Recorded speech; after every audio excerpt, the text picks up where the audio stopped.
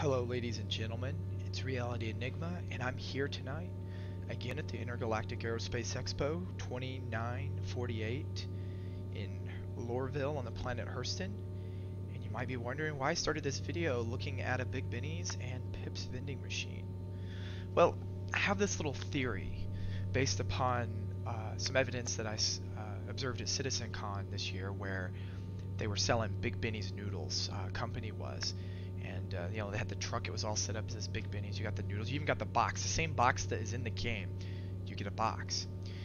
Well, I have this idea or theory that eventually CIG is going to start selling, you know, like Big Benny's noodles through some company, some kind of partnership where you can purchase it and you know, eat it and play the game, and you can buy Pip's Pop. Maybe Coca-Cola is a company that makes that and they'll sell it to you, and I'm sure you'll pay $10 a case. But I just have this feeling that we're going to see some kind of collaboration beyond just CitizenCon, where you can purchase Big Benny's noodles, Pip's Pop, and or energy drinks. Maybe these are energy drinks. Pip's energy drinks. Maybe with Red Bull. There you go. Keep people gaming. So we are going to go to the Drake Pavilion, I think it's called, the Drake floor at the Intergalactic Aerospace Expo. We're gonna hope that this time when we go there, there's ships.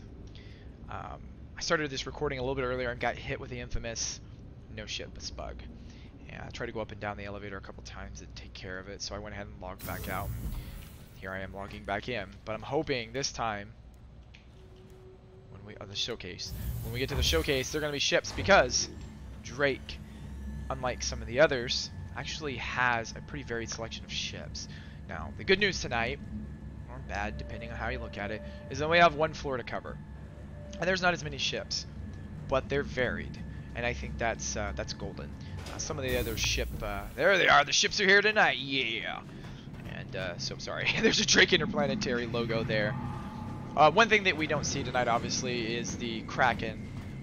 They don't have it on display, which, I don't know, with the Idris on display yesterday, you'd think that they would do the same thing with the Kraken, since we, you know, if you watch any of the CitizenCon videos, when they showed off Hurston and actually were here at TISA, there was one on the landing pad, but not here. Look at that, it's an Anvil Arrow. Again. Okay, moving right along. We have the Drake Dragonflies. We have the base Dragonfly, which is black. I don't think there's, to call it base, I don't think there's really much difference other than the color.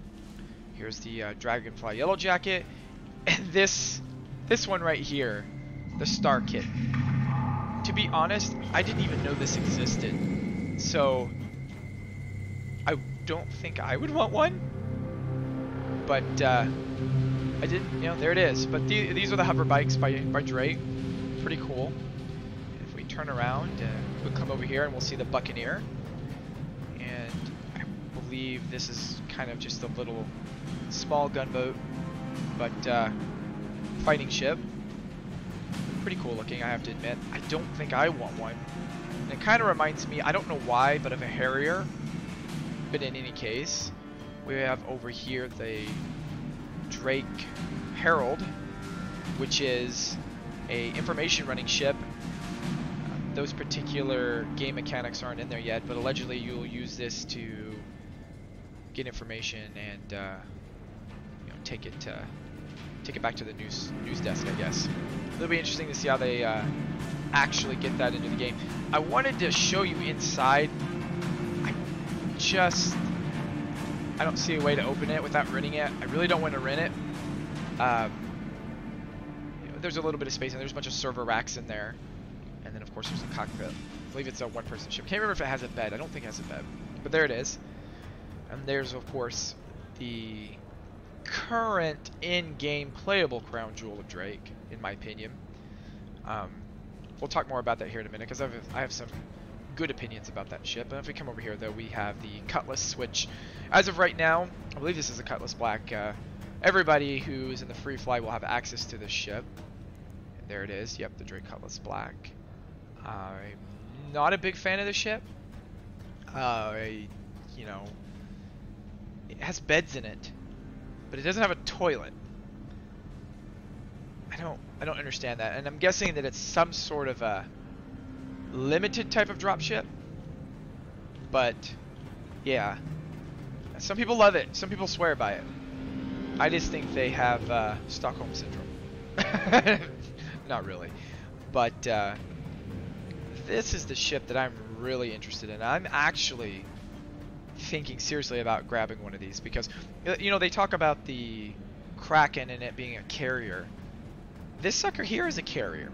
Look at that. There are 4 bays that can hold a small ship or even a rover.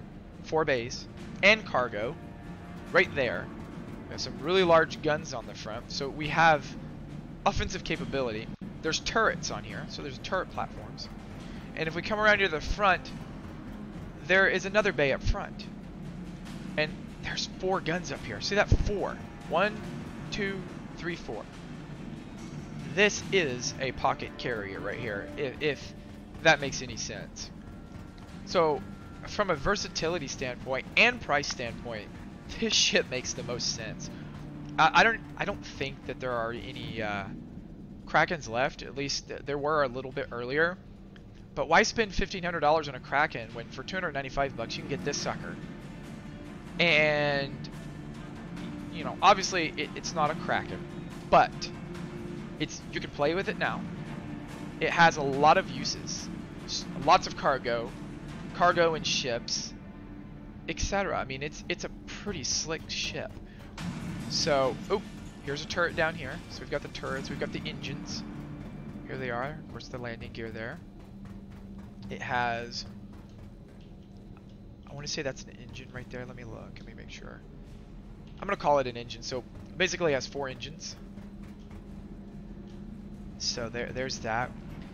And I can tell you right now, it's kind of deceptive. Now, it isn't a small ship, but it looks a lot smaller on the outside than on the inside.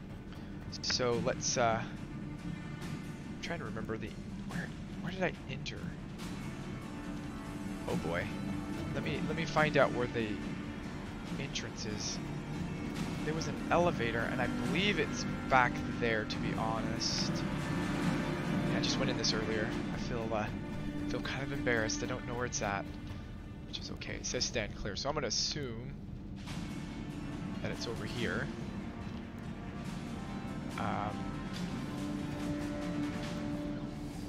Where is that elevator? Well, this is kind of frustrating. This is the only thing I hate, is when I'm looking for the buttons for the elevator. I never can find them right off. So let me see. Where is the elevator in here? And I'm not gonna cut this out. I want you guys to see this so that you can laugh at me. But honestly, I'm trying to find this elevator, and I want to believe, since it says stand clear, it's right here. But I can't. Is this it? Yes, there it is. Alright. Whew. Man, for a minute there, I was getting a little bit worried. Alright, so let's get up in this ship and let's take a look. Let's take a look at the Drake Caterpillar. Alright, so here we are inside. Really cool. So there's a couple places we can go. Let's go ahead and head towards the back. So back here, there's a lot of things here. If we come in here, I'm going to assume these are the engines. If we come into the back here, we have a engineer station. So take a look at that. It's pretty awesome looking stuff. And if we go forward here, there's a ladder, and these ladders right now are kind of really janky. But if we come in here, we've got a turret. So there's a turret. And if we come through here, we've got a ladder that will go up towards the second level. We've got a kind of a lighting bug there. If we come through here, this opens up the tractor beam room. So remember, like I said, the ship has carrier capability, has a tractor beam, can haul cargo, has the ability for multi-crew, can be flown alone. but definitely multi-crew. If we come back here, we have a server room. So apparently can hold data. Alright, so power plant access, that's the jump drive, which is where I think we just came from. Yeah, it's downstairs there. So there's where that ladder goes. So that's the upper hallway. So let's take a peek at that. Yeah, there's the door. So we've already been in here. You can see, you can get lost. Alright. I'm pretty sure this is the bridge. Yep, command access. It's interesting. Double door. Come out here. And we've got back here 2 more seats. This is... You just have the ability to power on the ship, I think. But 2 additional seats back here. I'm assuming these stations will do more than just power the ship on. But up here we also have a pilot and co-pilot access. So that's pretty slick. This elevator goes down to the first level, so you can easily get down there. So we come down here. We go through these doors. We have another elevator that goes up to, I believe that's an exit there. I think it's for docking. Let's come through here. And we get to the hangars. Another little error. But we got, here's the first hangar. And you can see we can walk the catwalk. Second hangar. Walk the catwalk. Third hangar. Obviously, this area is depressurized. Just want to point that out. And that one. Turret access is here. And then the other hangar bay. So there's the back turret. So let's go ahead and go back through here. And of course you can run through all of these levels down below. And if we come this way, there's also crew quarters, which I think is absolutely cool. So this ship is designed to run for a while. Alright, so that's the upper hallway. Stairway access. I think the stairway access is where we need to go. Let's hope I'm right. So I'm going to go through here, go back. Habitation access, there it is, and there's the elevator, of course, to go down. And as we can see, we have a place to eat, a place to cook, a place to put your, a place to poo. There you go, there's the poo place. Shower and poo at the same time, so any of you into waffle stomping, this is your ship, guys. We have two beds here. I thought there would be more, but we have 2 beds there. Of course, this just goes back out that direction. So let's go through here. Module 1.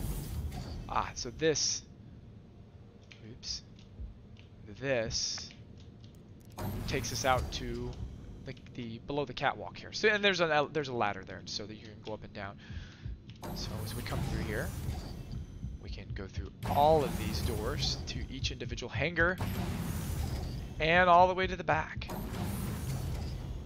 I mean, this is an awesome ship, and I've known about it, and I've seen other people play with it. I just really hadn't taken in the absolute awesomeness of it. It's a very well laid out ship, a very well designed ship. I'm gonna go with, there's 2 beds here. Seems like there would be more beds, so, but there's at least, you know, the interesting thing I'll have to find out is if more than one person can spawn on a bed. That'd be interesting. I would think there'd be more beds. But that being said, it's not designed to have, you know, 50 people manning it. This is a 2 to 5 person ship. And I think that's awesome for what it does. I mean, look at all the functionality here. It's a very capable vessel. Let's go ahead and get out of here. Let's go ahead and hit the exit. I'm just going to end up going back upstairs. We will jump. I will say that I rented this ship a little bit earlier when I was taking a peek. So I'm going to do some recording of it flying around. But wow, that is a really cool ship. And like I said, there's not as many ships here, but we've got this huge multi-functional ship. Subcapital, but still multifunctional. I think it's as subcapital as you can get before your capital. We have the Cutlass here. which again, not my favorite ship by any means, but it's quite a bit different than most ships. We got the Drake Herald, we have the Buccaneer, we have the hover bikes, the Dragonflies. I mean, that's a pretty differentiated set of selections. And of course, the Kraken. So, you know, when you look at Anvil or you look at some of the other manufacturers, RSI, the Aegis, they have a pretty common set of functionality. A lot of them are fighter ships or exploration / cargo, and RSI's, you know, a lot of buggy looking ships. Bugs look like bugs, insects. But Drake has a very industrial, but well, you know, each of their ships is quite a bit different. The common theme is that they're very industrial looking, and I really like that. So, but anyway, this has been a look at the Drake Interplanetary showroom floor at Intergalactic Aerospace Expo 2948. And there you have it, guys. Thanks for watching. Subscribe if you'd like to be notified of more videos. I'm going to try to keep this up. I'll be honest, you know, a lot of people act like YouTubers don't do a lot of work.